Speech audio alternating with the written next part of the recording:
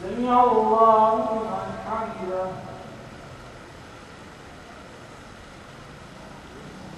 الله.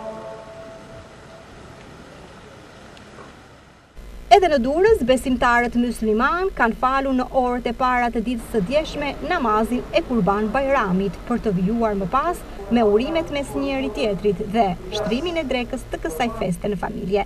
Mira besimtarë musliman në mbar botën festoi Kurban Bajramin. Besimtarët musliman në Durrës falën në orët e para të ditës namazin e Kurban Bajramit, ndërsa më pas është shtruar dreka e kësaj feste mes miqve dhe familjarëve. Besimtarët i drejtohen Zotit me lutje për më shumë paqe dhe harmoni. Kryetari i komunitetit musliman shqiptar, Bujar Spahiu, ju drejtuar mbar shqiptarëve me një urim, ku tha se Kurban Bajrami është festa e sakrificës, ndërsa theksoi domosdoshmërinë e ndarjes së kurbanit me nevojtarët. Prej shumë vitesh, festat fetare në Durrës janë kthyer në një gëzim për të gjithë qytetarët e të tri feve, të cilat i kremtojnë së bashku. Vizita urimi qytetarët kanë bërë gjatë gjithë ditës së djeshme pranë muftinisë së qytetit.